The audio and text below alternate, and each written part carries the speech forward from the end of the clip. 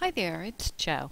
I'm here to give you a quick tutorial using your Silhouette Cameo and the Silhouette Cameo software in order to trace a digital image and be able to have your Cameo cut that image out for you.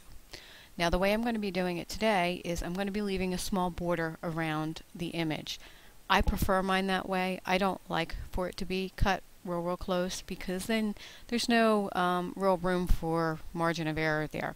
So this is how I'm going to show you, and if you choose to bring it in a little bit closer, and you'll see what I mean by that in a few moments, and cut even closer, less of a border than what I would do, you can do that with these instructions as well.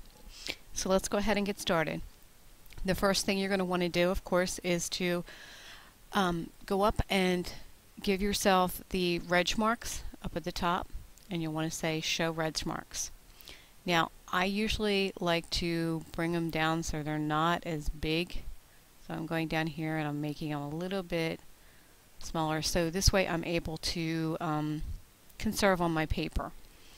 So now the next thing you're going to want to do, go up to File, Open, and I'm going to switch from Silhouette Studio, and I like using PNG images, but you can use your JPEGs, whatever you want. And I'm going to go ahead and choose a file. So I'm going to choose Nimbus Angel, and I'm just going to size her down a bit.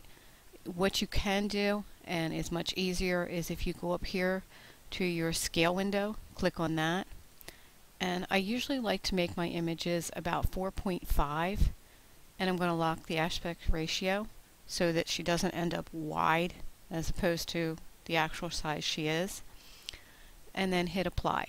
And now I've shrunk her down, and we'll zoom in, back out a bit, back in just a hair. Now that I have my image, now of course it's not on the paper that I originally started with, the mat I started with where I have the registration marks, but that's fine because we're going to copy and paste it to go over there anyway. So it's a little bit easier when you don't have the registration marks there to work with it. So now I have my image. The first thing I want to do is I need to go up to my trace window, which is up here at the top, the little blue. Click on Select Trace Area. I'm going to go ahead and create a highlight around that. And now I'm going to pull over here and take off that high pass filter. Just click it. Sometimes it is very slow at coming off, just depending on your computer and what else you have open. So, and then I usually like to move the threshold up, and again, depending on how fast your computer is and how fast it catches up. I usually take it to about 97. Let's see what we can do with 92.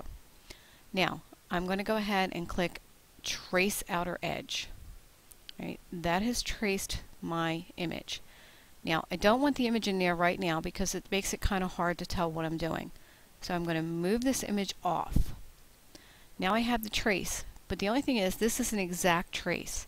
So if I didn't get that back in there, or my paper or something was just a little bit off, I'm going to probably cut like a little piece of her wing off, or maybe a little piece of her hair, something like that.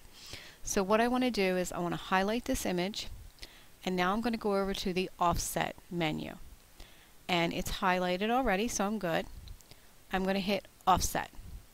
That made a very large border. We don't want the large border. We want to bring it down. Now if you just want a small border, and if you've seen any of my cards, I usually bring it down to about 30, sometimes 25, depending on my mood. Right, so now I have 30. So I want to click off of that, and now I got to click on that inside border. And you can see that was the inside. Move it over to the side, and while it's highlighted, I'm going to hit the delete key and remove it. I no longer need that.